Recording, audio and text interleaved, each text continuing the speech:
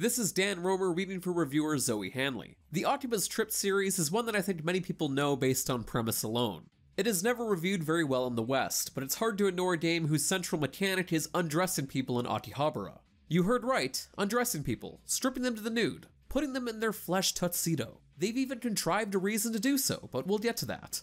We never got the original Akiba's Trip over here in North America. It was originally released in 2011 on the PSP, which was just close enough to the launch of the Vita to be ignored. Instead, we jumped straight into the sequel, Akiba's Trip Undead and Undressed. Now, however, we're getting a chance to travel back to 2011's Akihabara with Akiba's Trip Hellbound and Debriefed, and see how the stripping began. Let's address the whole HD part of this package. Akiba's Trip was a mighty fine-looking PSP game for its time. It is not, however, a good-looking Switch, PlayStation 4, or PC game. Models are angular, textures are blurry, and if you look too far off, you can see the cars disappear into the 2D backdrops. It's an improvement over the original, don't get me wrong. Textures and lighting have been touched up, but they didn't go as far as even matching Undead and Undressed's graphical fidelity. Even still, the frame rate tends to chug on the Switch version when you position the camera just right, or if there's lots of stripping going on. I never found it too intrusive, but it was hard to ignore.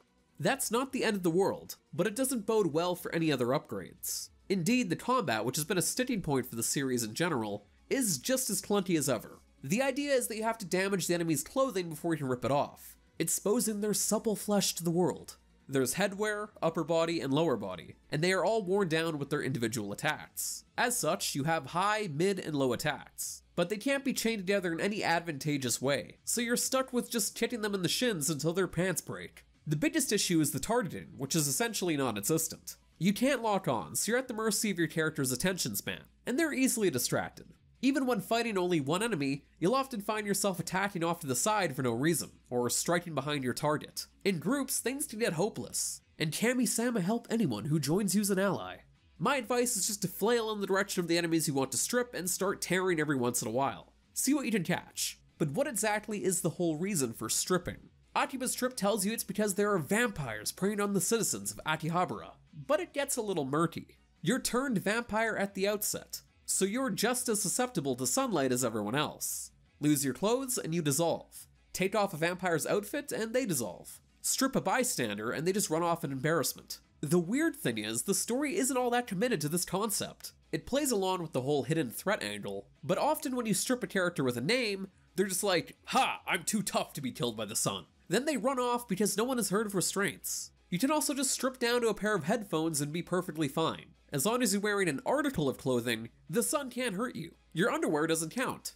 Thankfully? But why are all these vampires out in the daylight anyway? Have they never heard of coffins? I'm pretty sure Akihabara has a nightlife to prey on. The story of Hellbound Debriefed involves you investigating the disappearance of a friend and getting beaten up in an alley. A woman takes pity on you and shares her blood with you by way of a kiss, and you become a vampire. Or, sorry, shadow soul, like her. An organization dedicated to the eradication of shadow souls, Nero, recruits you by force to stop their diabolical scheme.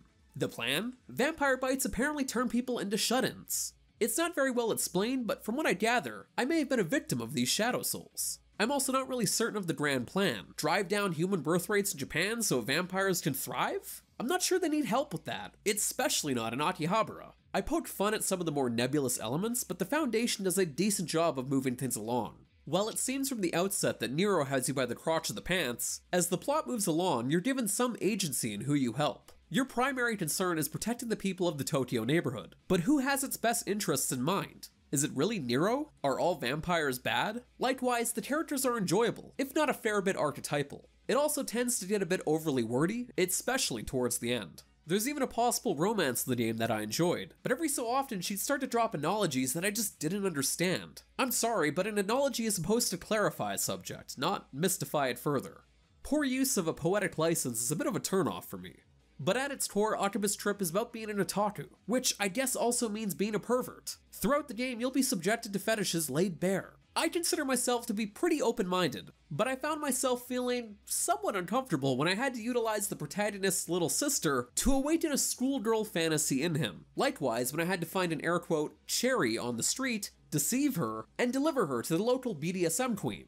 I kind of felt a bit disconnected, but the game rewarded me for being a predator. Not sure what message that sends. It's nothing worse than you'd find in some of the looter anime out there, but just be ready to dip your toes in other people's taints. Some you might not be into, but others you might be. What's your game, friend? Crossplay, maids, moe, cat girls, bunny girls, fox girls, you're covered.